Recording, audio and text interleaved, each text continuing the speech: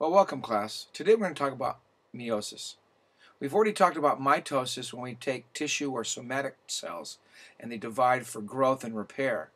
Meiosis, on the other hand, is a process in where gametes or sex cells are made. So there's some special conditions that we want to go over today. Before we talk about the process, I really want to go over some of the terminology so you have it a little bit more clear in your head as we go through this. So one of the words I would like to talk about today is haploid. Haploid means you have basically half the complement of chromosomes you need for an adult individual. Haploid cells tend to be found in gametes. They typically have like one end of a set of chromosomes. So we're really talking about just one particular set, like from a father, like the sperm cells, or the mother, like the egg cells. So we represent that with one N. So if a cell has one N or haploid number of chromosomes, that means they have exactly half of what they should have, like you'll find in sex cells.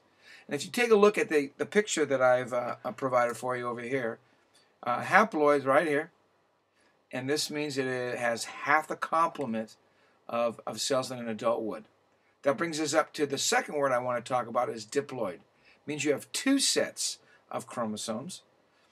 And the diploid is referred to as a 2N. So in this particular case, you can count 1, 2, 3, 4, 5, and 6. That's a complete set of chromosomes, or a diploid set. Again, adults, whether it be plant or animal, will have most of the time anyway, will have a diploid number or 2N number of chromosomes. Where like if it was pollen, or it was an ovum or an egg, it's going to have a diploid or 1N. So in humans, a 2N or a complete set of chromosomes, half from mother, half from father, would be 46 chromosomes. Of those 46, we have basically 22 chromosomes plus a sex cell, 23 altogether, would come from mother or father. And the 22 sets are autosomes. They're anything but the sex cells. So just to kind of quickly review, for instance, your particular sperm or egg would have 23 chromosomes. 22 of them would be the autosomes, the things it tells you, the various characteristics, your height, your weight, your eye color, skin color, all that stuff. And then the other set would be your sex cells. Like in a male, it would be XY, female would be XX.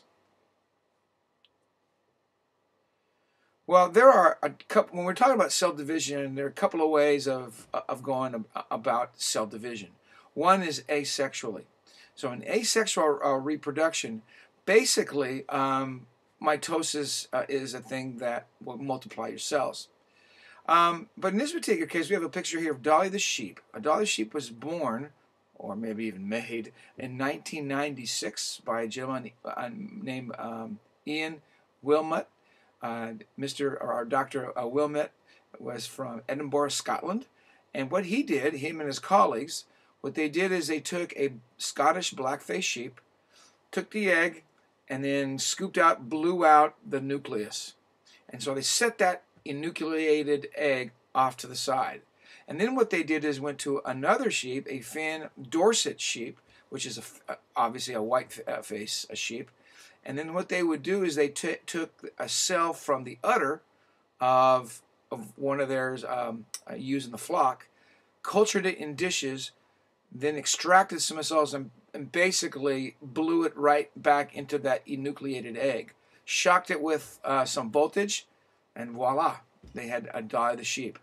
Now the one thing about Dolly is that, first of all, mitosis was the thing that basically created her. There was no exchange of egg and sperm. Dolly didn't really have a mother and father. They just took the somatic cell of the udder of a Dorset Finn sheep and then grew it in a petri dish. So Dolly is an exact copy of the lamb that she got herself from. But the other thing about it is, when you're growing cells in an asexual reproduction situation, they go very, very quickly. But the other drawback is, even though that Dolly was an exact genetic copy, she lacked a lot of diversity in terms of her genetics. Now, the other way that cells can be divided is through sexual reproduction. That means there's an exchange of gametes, like egg and sperm. Now, this is a black-bellied calf that you see in front of you, and you can see that the face is white, and it has white underneath its belly and on its legs, and then basically the body hair is going to be black. This particular breed comes from the breeding of an Angus and a Hereford. And what they contribute, of course, is egg and sperm. When the egg and sperm of these particular cattle come together, they form a black baldy. So it needs egg, it needs sperm, and when they come together, then those particular traits are also shared. So if you take a look at the black baldy, you'll notice it gets the black hair from the Angus, and the color pattern as far as the white was concerned comes from the Hereford. And when they come together, of course, they form this black baldy calf that you see in front of you. Now, some of the characteristics of that kind of reproduction is, first of all, you definitely need haploid cells. You need a combination of haploid from a mother, haploid from the father, and then they come together. Again, the egg and the sperm come together to form a complete individual. When that egg and sperm form, they form what they call a zygote, which will eventually become that individual. So gametes are needed for this particular process. The zygote, though, when all of that genetic information comes together, is going to be diploid. That means it has two sets of instructions. Half of it from mother, half of it from father. And the great thing also that's different than the asexual is meiosis causes great amount of diversity. Now, if you take a look at this black baldy, you'll notice some character traits from the mother, character traits from the father, but it's got its own look. It still looks like itself, but you can see some characteristics between the two. But there is still diversity, great amounts of diversity, because there's a constant exchange through a process called crossing over, which I'll show you in just a minute. Before we move on, I want to talk a little bit about the chromosomes and how they're set up, because I'll be using some terms interchangeably, and I want you to be able to understand what I'm doing. All right, when we take a look at these chromosomes, these are called homologous chromosomes. And homologous chromosomes are similar chromosomes. They're not identical, they're just similar. Similar in their height, or length I should say, similar in the position of the centromere, similar in their staining properties. So that would be homologous chromosome. Now if you notice in this particular homologous chromosome, when the centromere is attached, and of course spindle fibers are attached to the centromere, when that happens, you can call these, when they come together, sister chromatids.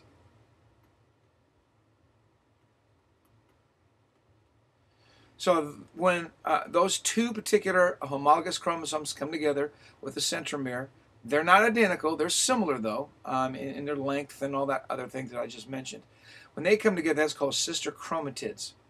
Now, during the first phase, or the first couple of phases of meiosis, what's going to happen is these homologous chromosomes will join with another group, and they'll form what we call a tetrad.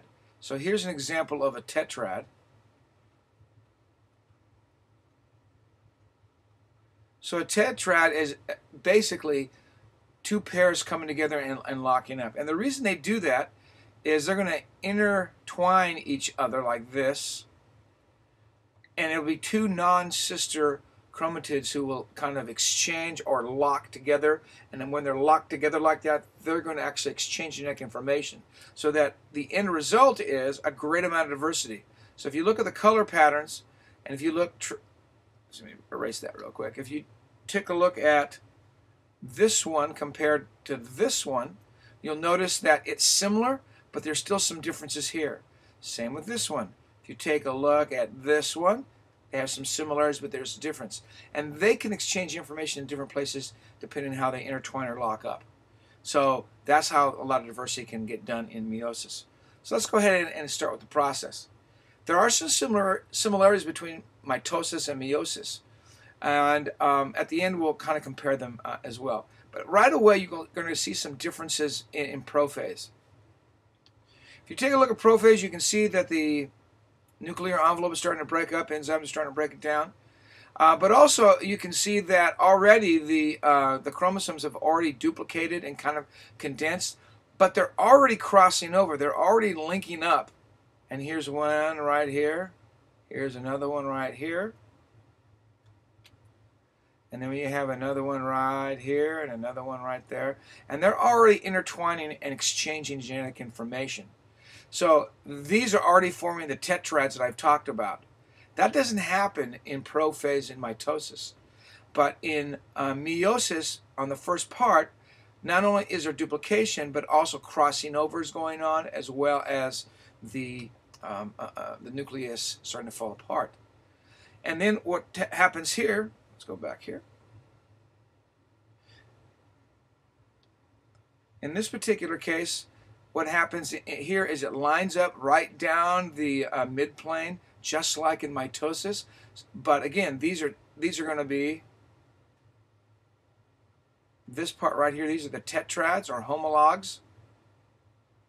And what's going to happen is those tetrads will actually be pulled apart front to the poles, just like in regular metaphase. But again, it's the tetrads that are forming up on the center, not just the singular sister chromatids. Then we get the anaphase. The tetrads are separated completely, and they're being pulled to the pole.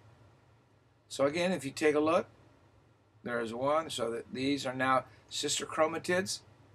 And then in telophase, again, what's going to happen is it's going to form a cell plate right there and break the homologs into different poles or different different parts of the cell. So what happens here at the very end, we're going to have two cells with two pairs of chromosomes in there. Let's go back to this just real quick. I want you to kind of keep an eye on this for just a second. Notice on this one right here, we basically have four cells, or excuse me, 4 chromosomes. 1, 2, 3, and 4. And we had basically one cell. So keep that in mind as we move to the next one. All right, now in prophase 2, notice on this particular one, there is no DNA replication. So in prophase, all they're doing at this particular point in time is kind of jockeying for position. The spindle fibers are starting to lock onto the centromeres. That's the main thing. No reproduction or duplication is being done here at all. Right now it's just the spindle fibers attaching. Then we go to metaphase. Again, they line up along the center plate again with the spindle fibers. Then we go to anaphase. It's separated by the poles. Now this time, these are the sister chromatids right here. Now the sister chromatids are broken, and now we have these chromosomes right here. And notice on this case, instead of one cell, we have 4 cells. And notice instead of having 4 chromosomes, there's 2 chromosomes. So basically what has happened is we've made more cells, but half amount of the chromosomal material is in each cell, and these will turn into gametes. A sperm if it's for a male, or eggs if it's a female. So we kind of completed that particular phase. Now I'm going to look at this again and give you an opportunity to see that meiosis is a little bit different than mitosis, in that number 1 is going to produce 4 cells with half the amount of genetic material, or basically a haploid number, and it's going to increase diversity by a thing called crossing over. And we already talked about that already, but let me go ahead and write it up here.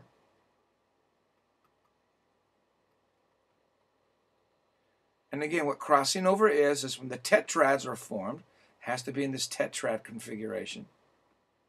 And then non-sister chromatids are intertwining.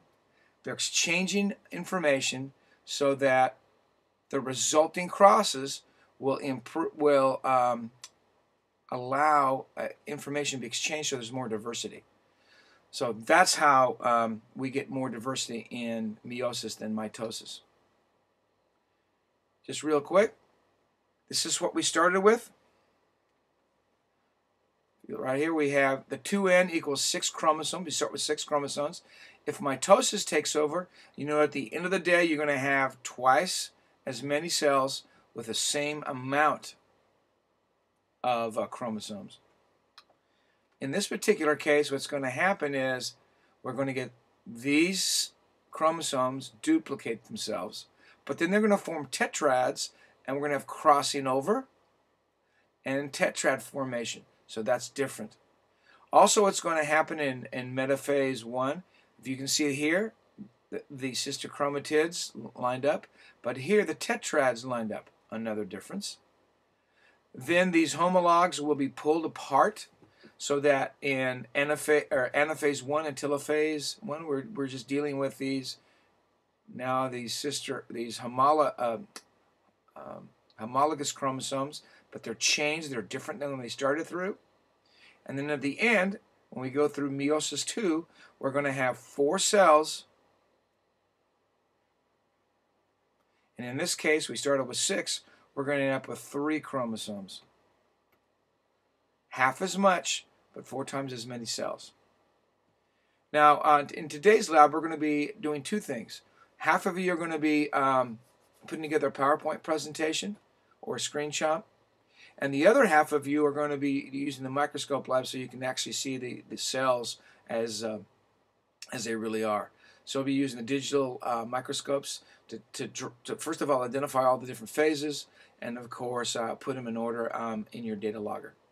So I hope this will help, and watch this particular video again if you have any questions, or come see me in the lab, and we'll see you a little bit later. Thanks.